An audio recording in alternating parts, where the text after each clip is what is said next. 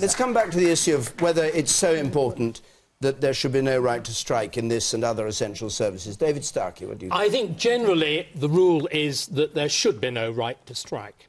Because what is happening in this strike, and indeed has happened in the London Underground over the last 15 or 20 years, is a process of pure extortion. Bill Crow is not an ineffective trade union leader. Bill Crow is a staggeringly... Bob, whatever he is. The large, fat, red man with the pina coladas is an incredibly effective trade union leader. They are paid £52,000 Heaven forbid. How much do you earn? A lot more than that.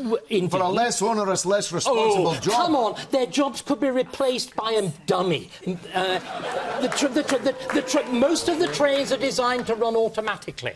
Come on, these trains are designed and intended to run automatically, as every subway system in the world is increasingly doing. Now, what has happened with London Underground is that it has been mismanaged by both Livingston and by the current mayor. Livingston deliberately encouraged the trade unions. Boris is a hopeless administrator. Ken Livingston is a malign genius. And London TfL needs shaking up from top to bottom. The reason fares are so scandalously expensive is mismanagement on an unbelievable scale. But is it